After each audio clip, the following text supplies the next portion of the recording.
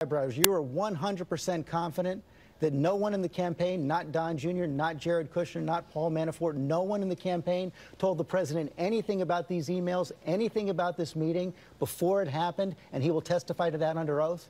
Well, I'm not talking, no one's testifying. I asked them to testify under oath on this, so I don't know how that's coming into the picture. The president was not at the meeting, was not aware of the meeting, did not participate in the meeting, and as I said, was made aware of the email exchange, and when it was released yesterday, he was briefed on it earlier by his legal team, but very recently. So the president, I'm not worried about the president testifying on anything here, because the fact is the president wasn't involved. So, there's another aspect of this, George, and that is, if you look at the situation as presented in the emails, there is no illegality. I mean, most of the lawyers that have come on the networks have acknowledged that this isn't illegal. There's no illegality involved here. So to put this statement about the president coming under oath, on what? I mean, that would be the question here. So, well, we know it's being investigated by the sure.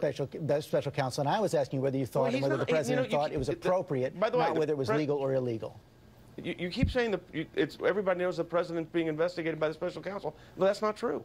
There's no investigation of, I mean, we had this conversation a couple of weeks ago. The president is not under investigation by the special counsel.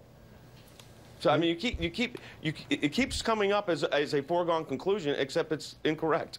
I'm not sure you're right about that, but we're going to have to leave it for another day. I would know a little bit about it. I'm one of the lawyers. We will find out. Jay Sekulow, yes, sir. Thanks very much.